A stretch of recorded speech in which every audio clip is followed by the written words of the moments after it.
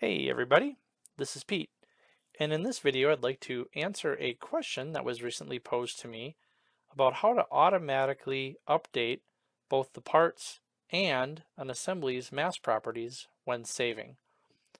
The customer that brought this up to me wanted to see if there was an iLogic rule that we could craft that would accomplish this, so every time they would hit the save button, the iLogic rule would run and the part and assembly masses would be updated if there were any changes. Thankfully, you can accomplish that, but you don't have to create an iLogic rule. If you go to the application options in Inventor and we look at the General tab, there's a little area here on the right where we can look at the physical properties, and you can check this box to update the physical properties on save, and you can determine if you want that to be parts or parts and assemblies.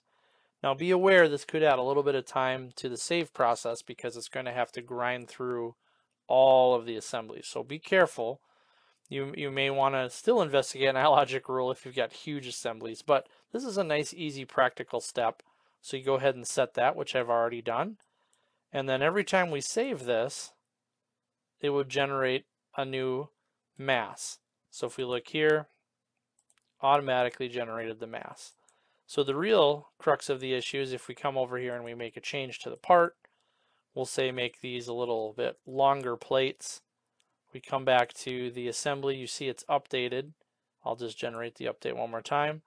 And now when I save this, you'll see it's got the mass property update as one of the reasons that it's generating the save. And this is a new feature in 2021 where it tells you why it's saving it. Go ahead and hit OK. And then if we take a look at that, the physical tab, you can see that we now have quite a bit more mass. So that's it.